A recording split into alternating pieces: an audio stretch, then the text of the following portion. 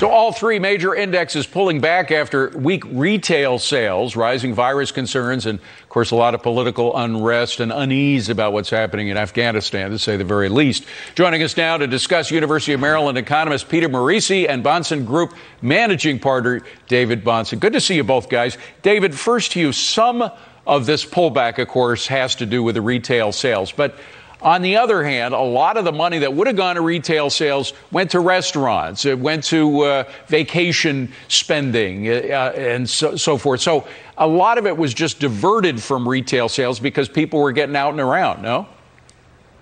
Yeah, a lot more services spending and less goods spending. And even just the goods spending, which declined from the month prior, is way ahead of trendline growth, meaning this pent-up demand story is real, that people were so frustrated by the lack of economic activity during the lockdowns that they've been out spending more. And I think you're exactly right. Restaurants, vacations, they're going to feel more of the pent-up demand, but it was goods that was fueling it a couple months ago. That's all we're seeing here. Well, Peter, personally, I'm more worried about production than I am on spending. You had a New York manufacturing number that was bad that came out yesterday.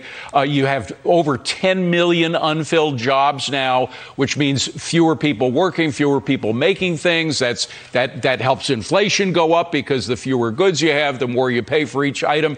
And, of course, on services as well. Are you more worried, as I am, about production than spending? Absolutely. We have many choke points in the economy. We have many supply constraints. There's adequate demand. And we have a situation where businesses have to make decisions about new investments that are 2, 3, 5, 7, 10-year affairs. And one has to consider about the leadership of this country. They were already quite worried about the tax proposals that this president was making and the anti-wealth attitude of his wokey administration. But now, with the events of the last week, with so many investments having an international scope, are they confident that they will be welcome abroad, that people will have confidence in the United States of America? I have to say that there's a large balance issue here, and it's called Afghanistan, and it's called Joe Biden. And I think that's affecting the markets, and I think it's affecting the outlook for investment in the supply chain. And, Peter, now investors might have to worry about terrorism again. I mean, thankfully, that's been on the back burner, if at all on the top of the stove, for the past couple of years. I'm from the United States, and you should believe me. How can the Germans be expected to take that seriously after Joe Biden won't even take a phone call out there at Camp David? Right, right. David, what do you think about the fear of what's happening in Afghanistan, how the world could spin out of control as a result of it? Well, let's look at two angles here. In the very, very short term, the market was up over 100 yesterday and down over 200 today. It's basically right at an all-time high. Yeah. Markets are not ready to respond to this immediate news. But is the world less safe than it was? Of course it is. And do we have a broader problem of apathy around the threats that the United States faces? That's my concern longer term. I totally agree with Peter, and you made the comment too, David. The production side of the economy is what's at risk here. Yeah. It's been at risk since the financial crisis. Ultimately, I would like the country to take seriously the jihadist threat again, and at the same time, America's moral leadership be restored. It's been deteriorating for a long time, but I don't think the markets are ready to respond to it yet because that's not the way they work. It takes a long time for that to happen, so I'm afraid of it longer term, but I don't think it's a catalyst in the immediate short term. My real concern is that it is starting to affect business and investment decisions.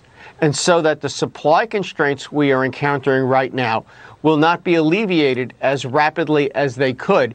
And that is a real threat to the recovery. I mean, businesses are making money right now. Profits are very strong. They're expected to continue rising. So the market has support. Where will we be a year from now after Joe Biden? That's the question. Yeah, and we do, as much as we love to hate China, David, China is having a lot of problems, and a lot of people saying, great, I'm glad that China's having problems, but that creates more supply chain problems for us, doesn't it? It does, and you also have to look at the specific nature of their problems. They may have trouble exporting products out to us right now, but their currency and their debt markets are not suffering problems. Their bonds are rallying substantially. They're attracting more global capital. Are people more confident that the U.S. will have Taiwan and Hong Kong's back now? I don't think so. David? So I think in a lot of ways this is working favorably to China and opposed to the U.S. interests. That's I don't know if you can concern. see David, but Peter was shaking his head. What do you think, Peter, about that? Well, the thing about China is it has a much more self-contained capital market because the yuan is not really convertible, and they have a trade surplus and trillions of dollars in U.S. reserves. They can essentially bail out any bank they want, make any loans that they want, and so we cannot see their debt overhang in the same terms we would here in the United States, or if it was Germany. So the Chinese have a lot of freedom of action, but what's going on in China is a constraint on U.S. conditions. David, we don't have much time at all, but I'm trying to put a little lipstick on the pig of what's happening with Afghanistan and this administration. Is it possible that maybe they won't get all those trillion-dollar spending plans in now because of the debacle in Afghanistan, that maybe their support even from Democrats will wane?